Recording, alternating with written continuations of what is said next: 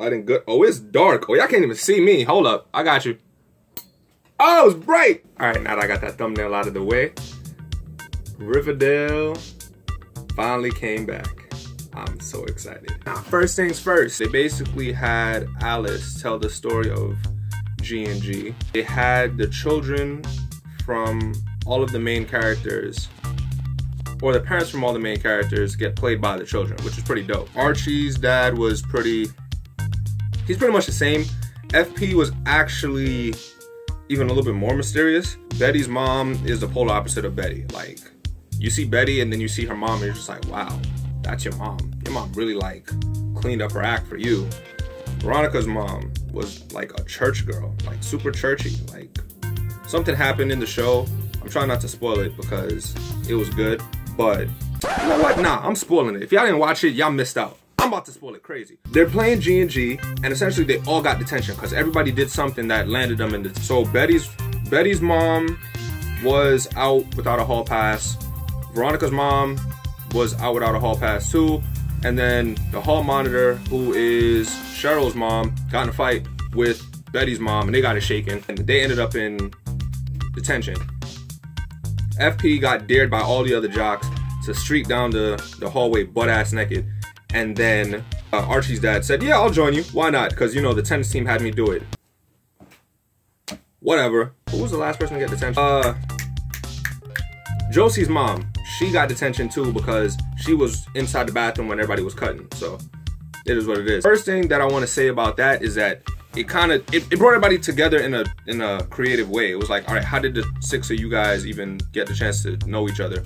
And then they brought that in and it was like, okay, actually a good story. Now, they all hated each other, they were always arguing, but then eventually you put a bunch of kids in a room for long enough, they'll start to be friends. It's natural, it's gonna happen. The first thing that happened was that Veronica's mom and Cheryl's mom, they got in an argument because Cheryl's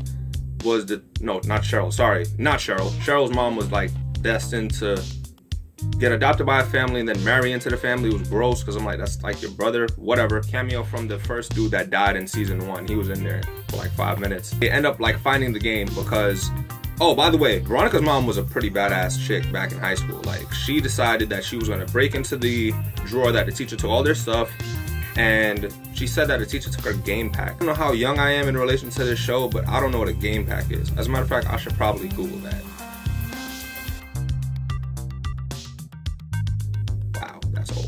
So she says she wants to get the game pack out of the drawer, and then as she gets it, they find this game called something in Gargoyles. I should probably know the name of it being Mr. Riverdale, but I'm not gonna lie, I just know it is G&G at this point. So they find it and they decide they're gonna play it. Now they're playing it every week that they're there. It's Saturday detention, so they're trying to keep occupied. They're supposed to do a 1,000 word essay. I graduated college twice. I don't like doing essays. 1,000 words in one day, you can kiss me. Get addicted. The game is more and more fun. Every time they play it, they decide they want to keep it going. So they decide they're going to take it out of the board, and then they decide they're going to make it real. And that's when we find out why the 6 of them, or everybody that was involved, decides we're going to take this to the grave because somebody died. I don't want to spoil who died, but we never find out who killed that person. By the time the episode ends, you have a better understanding of why the game is so silenced by the parents, but now it makes us want to know more. Like, okay, so all of you were playing, but nobody knows who the Gargoyle King was from that point till now. I guess that's kind of my review. It was pretty dope. I think they did a good job. Everyone did it. It was good to see everybody act a little different. Like, I'm not used to seeing Betty so edgy. It was almost weird. It was like, wait, you serious? But then it's like, oh, you're playing Alice, all right, so it gets a pass. Archie and his dad are like one and the same, to be perfectly honest with you. I think everybody and their parents are like kind of parallel, except Veronica. Oh my God. Veronica's mom now is like smoking hot. And back in high school, she was like the total nerd. So how did Hiram get that? No, seriously, like there's hope for us nerds. Like Hiram got her and she looks like that now. So it's just like, I don't know. Something to take note of. But if you guys enjoy, if you like the commentary, if you like my review, you know, thumbs up, like, comment, subscribe.